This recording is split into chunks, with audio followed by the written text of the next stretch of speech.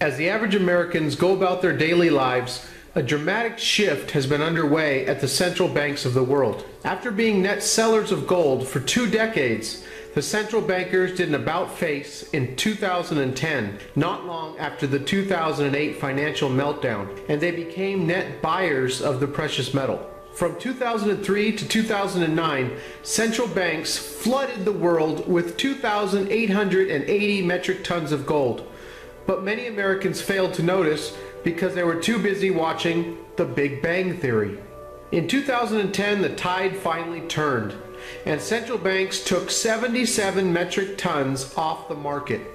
But this had absolutely nothing to do with Grey's Anatomy, so few Americans noticed. In 2011, they took 457 metric tons off the market, or about 17% of annual world production for that year.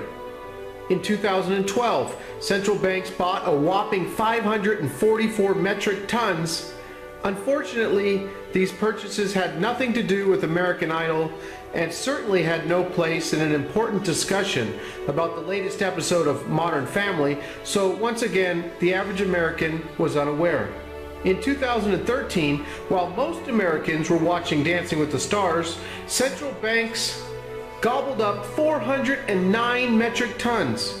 Latest estimates show that about 450 metric tons will be added to the central bank balance sheets in 2014, but sadly, this has nothing to do with the NFL, NBA, NHL, MLB, PGA, NASCAR, WWF, so most Americans will never hear about it.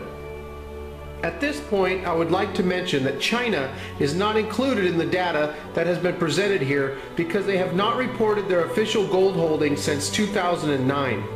I have made several videos on the tremendous gold demand from China in recent years, and as a result, no one is sure how much gold has been added in the last few years. Officially, they hold 1,054 metric tons. But with record gold demand of 2,199 metric tons, or 73% of annual world production in 2013, and a 2014 gold demand set to breach 2,000 metric tons, or roughly 71% of estimated world production, the central bank is sure to have gotten their hands on a large portion of that gold, and very likely have over 4,000 metric tons by now, if not much more. Another country worthy of note is Russia. Americans, I have a question for you.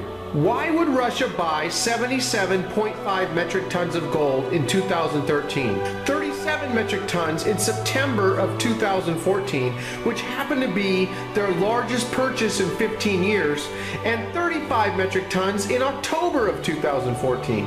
After all, gold doesn't pay you a dividend or interest, right? And if things get real bad, you won't be able to eat it. I'm sure you've been told what a high-risk investment it is by your investment advisor, and he might have even reminded you that it's just a barbarous relic, like he learned in college. Many of you may have heard Warren Buffett's right-hand man, Charlie Munger, say that civilized people don't buy gold. After all, he was on CNBC, and I know many of you frequent that channel. And let's not forget Ben Bubbles Bernanke, who said that central banks still buy gold simply because of tradition.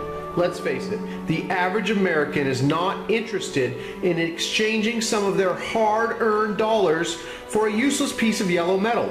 I would be willing to bet that the thought never even crosses most of their minds while they're engulfed in an episode of The Vampire Diaries, or rushing home to fiddle with their trusty TiVo box to catch up on the last couple episodes of Once Upon a Time.